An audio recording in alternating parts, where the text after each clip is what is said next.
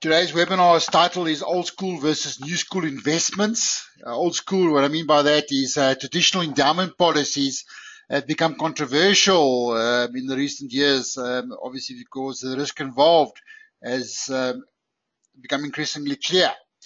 So the traditional endowment was a life insurance contract designed to pay a lump sum after a specific term or on death, with some policies also paying out in the event of critical illness. Now, saying that, endowments obviously over the years have evolved over time, and new generation endowment policies, if you want to call them that, new generation, now offer a greater choice of underlying investments or investment instruments, as well as enhanced flexibility to switch, as well as obviously not having no early termination penalties. So that's what we're talking about today is endowment policies or endowments. You can see the subtitle there, people are making investing more difficult than it should. So this is a very simple product. I call it a wrapper, but look at it as an investment vehicle. But saying it, here's a quote from Robert Kiyosaki. A lot of you guys know that I like Robert Kiyosaki as an author. He's the author of Rich Dad, Poor Dad. But here's a quote from him. It's not how much money you make, but how much money you keep, how hard it works for you, and how many generations you keep it for. So that's the context of what I want to talk about today. So what is the current situation? When I say current situation or current position, for many people with regards to savings, that's number one. And the other question is, what is the current position with regards to self-discipline when it comes to investing? And I can tell you now, it's not very, very good.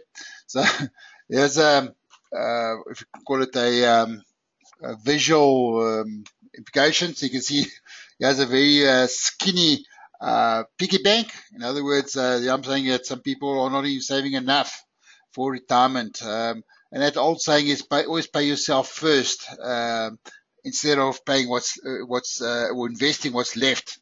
So I hope that's a visual thing. Remember that little skinny pig. That's number one. And number two, you can see the drowning pig, a drowning piggy bank. In other words, people are not watching their finances. They're living above their means. Call it living a champagne lifestyle on a beer income.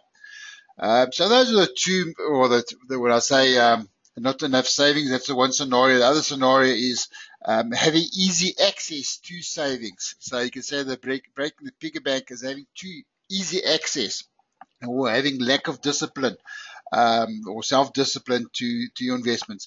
And the idea of, you can see there with the broken piggy bank is a lot of people have this what they call a short-term gratification. Let's live for now. So the ideal situation you should be is having different investments with different time horizons for different investment outcomes or financial objectives. Okay, so what is the ideal situation? What do you want to have? So yeah, we can go look at our piggy banks again, and the ideal situation would be to have disciplined savings or different disciplined investments. So South Africans are notorious for not saving enough. Endowments in a way encourage disciplined saving because you contribute regularly to build your investments over time, but also the investment can be used for significant cash requirements, and I'm saying this now under caution, such as university fees. Okay, with obviously everything's happening at the universities right now, but obviously with a 5-year time horizon. So that's what we're looking at. They're also tax efficient. Endowments offer you the facility where when I say tax efficient, doesn't necessarily mean that it's tax free. Tax efficiency is determined by the degree in which returns on investment are reduced as a result of tax, regardless of whom the tax is payable by. In other words, the less tax you pay, the more tax efficient. That's what I mean by tax efficient. Thirdly, obviously, what's nice about having endowment, you can create a legacy. I call it a legacy. The main thing there, you can nominate beneficiaries. I look at it this way. I do not want to make the same mistakes that my parents made. You make money, you want to invest money, but also you want to protect the money. So that leads on to the third or the fourth thing there about estate planning. For many people, it seems that they devote more time to planning their holiday or where to eat dinner than they decide who's going to inherit the estate. Um, I don't know if you guys know anybody like that. But the estate plan, the idea there is to protect your family and your finances after you die. Remember, here's a disclaimer, I'm not a financial planner, I'm not a estate planner, but the whole idea about estate planning isn't only for the rich.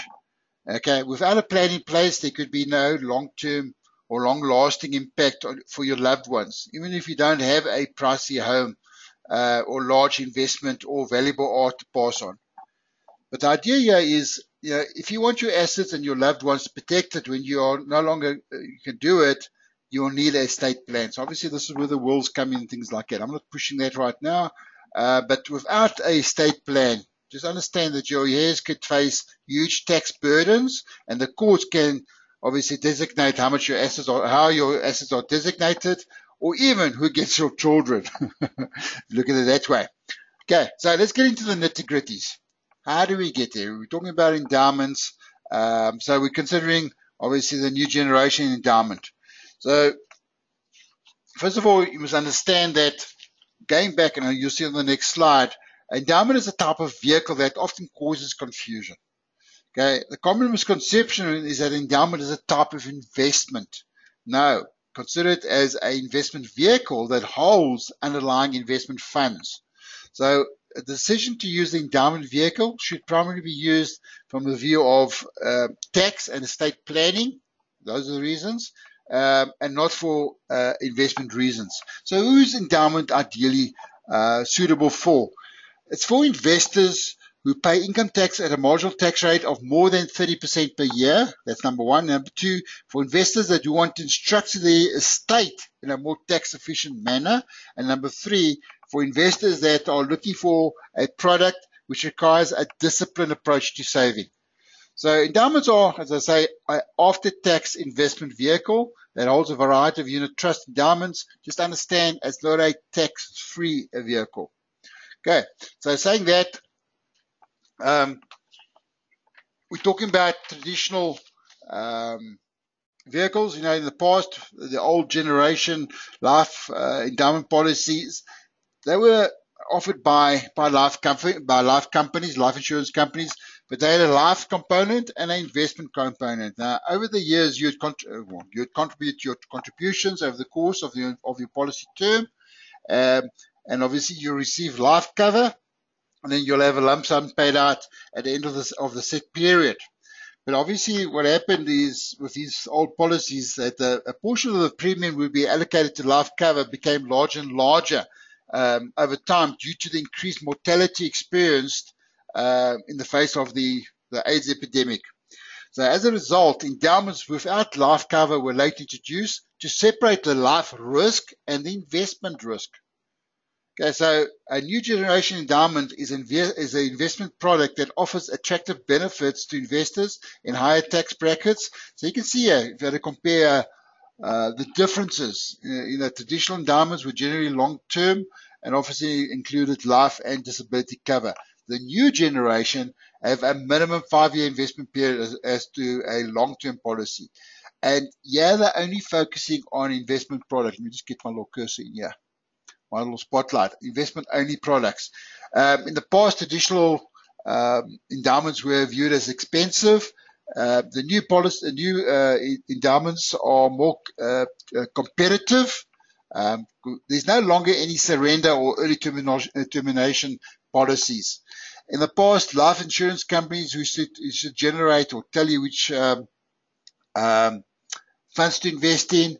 With PSG wealth endowments, you have 484 unit trusts to choose from. And you can switch freely at any time without any cost. Okay. So that's quite those are some of the major differences. Let me just get rid of my cursor. Let's get into the nitty-gritties here. Okay. So what about contributions? And now this is where it gets a bit tricky when it comes to the endowments. How does it work? Now you can choose to make a lump sum investment and regular debit order payments, or a combination of the two. The main thing here is that you can also add a lump sum at a later stage, provided it adheres to what they call the 120% rule. Now, what is this 120% rule? In this scenario now, let me just get my little cursor out here. So you can see in year one, you contributed 200,000. The 120% rule works in it's 120% of your contribution. So next year I can contribute up to 240,000 Rand. In this scenario, we contributed 100,000. Okay, so what would be the contribution in the third year? How much would you invest in the third year? So in this scenario, it would be the highest of the previous 2 years. So you can see the highest of the two previous years was 240. So in year 3, you could have contributed a maximum of 240,000. Just understand, if this amount is exceeded, a new 5-year restriction period is triggered. That's the main thing. So you're not being penalized. Just understand that a new 5-year restriction period will be triggered. So you'll open up another endowment as such. Here's another scenario, example 2. So in year 3, we contributed only 50,000. How much would we contribute in year 4? So we'll calculate 120,000 of our 50,000, in this scenario 60,000, and then look at the previous 2 years and see which is the highest. So in this scenario, it was 120,000. Okay, so that's how much we contribute in year 4. That's a maximum we can contribute. Again, as I say, remember, you're not being penalized. Should this, you exceed this amount, you just start a new endowment.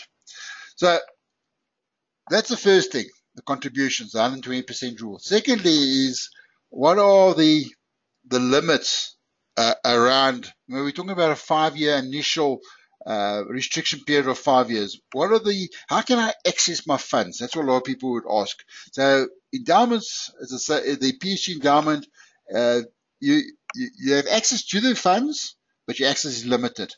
But also you can access your investment at any time after the 5-year period. But within the 5-year period, here's an example. After 3 years, you've contributed 540,000. After year 3, you decide, okay, you need to put a deposit on the house. You have two choices. You can either withdraw, okay, you can withdraw the contributions plus 5% of any growth you might have got over that period. It's a one-time withdrawal. Okay, so you withdraw without having to, what's the word I'm looking for? You can withdraw without having to pay it back. Okay, or you can also have a loan without having to pay it back. Okay, so with the loan, by the way, you can say it's a loan or surrender. You surrender up to 80% of the value, which is in this situation 432,000.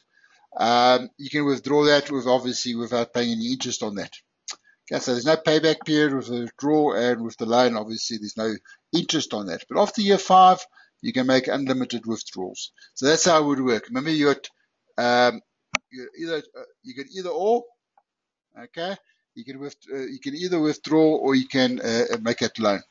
I hope that makes sense to you guys. So, what are the benefits? What are the benefits of endowment? As I said just now, if you're in a higher income earner, looking for investment that will result in you paying less tax, as well as obviously allowing you a bit of a growth investment strategy, but where the maximum liquidity is not essential. In other words, you can leave it for a bit longer, then endowment is just the right vehicle for you. Okay, so what are the benefits? Yes, we can call it 6 broad benefits. Obviously, greater tax efficiency. As I say, anybody above a marginal tax rate of 30%, you'll benefit from this, number one. Number two, also remember, from a tax administration point of view, this is taking care of you, care on your behalf. PhD Wealth will calculate, anti-deduct, and pay the tax over to SARS. Okay, so the tax administration is all done for you. Secondly, obviously, the big advantage here, beneficiary nomination. Okay, where the beneficiary has been nominated, payment of death benefit does not depend on the winding up of the estate. In other words, you or your beneficiaries will receive the proceeds relatively quickly. And also, there's also you must understand about endowment. When it comes to estate duty, okay, remember, this still forms part of your estate. But saying that, the first 3.5 million of the value of your estate is exempt from estate duty.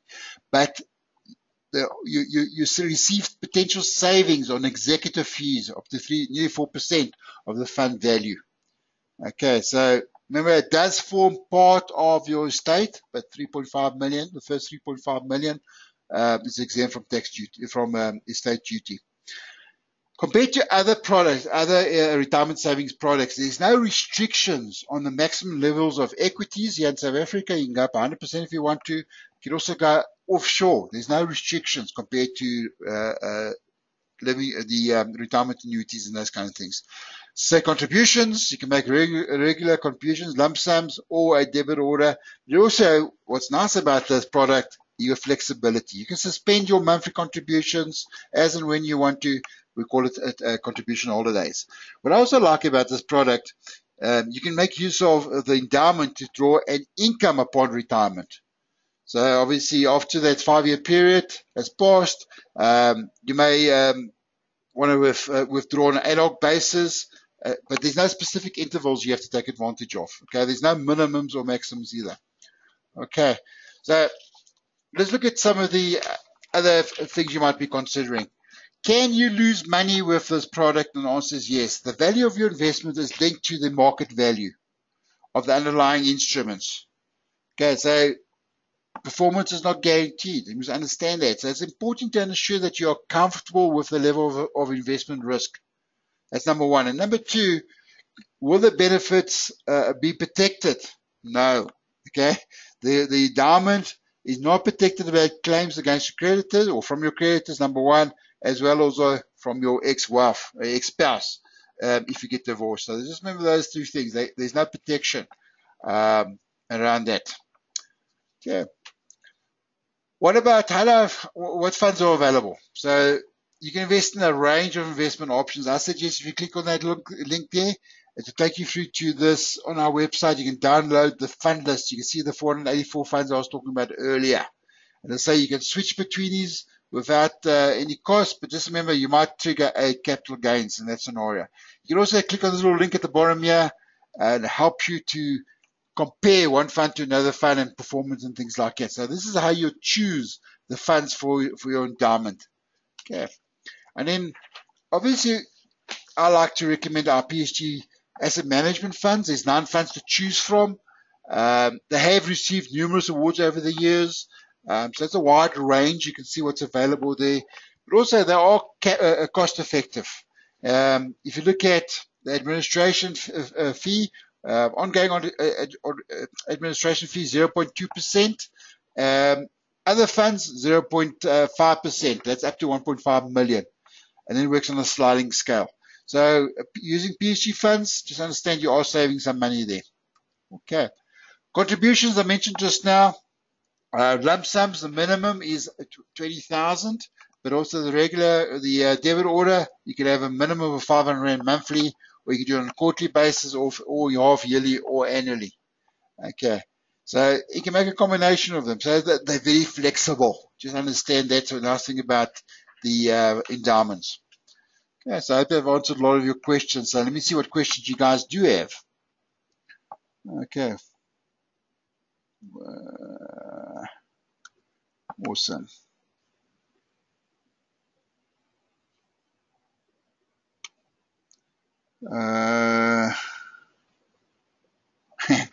Okay, Milan, you'll have to ask your answer. Milan's question here is how or where do I find an accountant or tax person that would generally care about my affairs?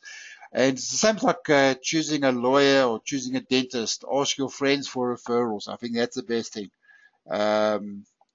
If your friends don't answer, you go to social media, Milan. But go piggyback on other people's experience. That's what I would suggest you guys do. Okay, let's see what other questions that's coming through here. Looks like that's all the questions, guys.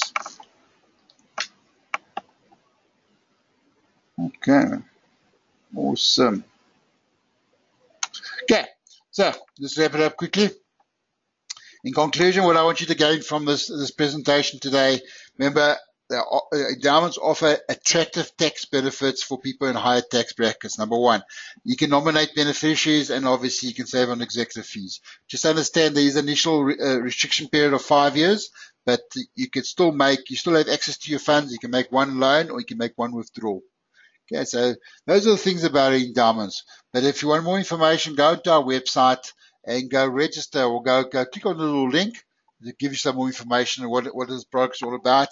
As I said right in the beginning, the PDF as well as the recording of the presentation will be sent out to you guys. Okay. So just quickly before I wrap it up, next week we're talking about how secure is your financial future. So you can see my calendar coming up until the rest of the year, until the end of December or middle of December before we all go on holiday. So some interesting topics coming up. We go to our website and go register for the upcoming webinars. Guys, from my side, thank you very much for participating, for being on this webinar. There's my email address. If you've got any questions, you're welcome to drop me an email. But from my side, thank you very much for being on here. Until next week, all the best. Bye for now.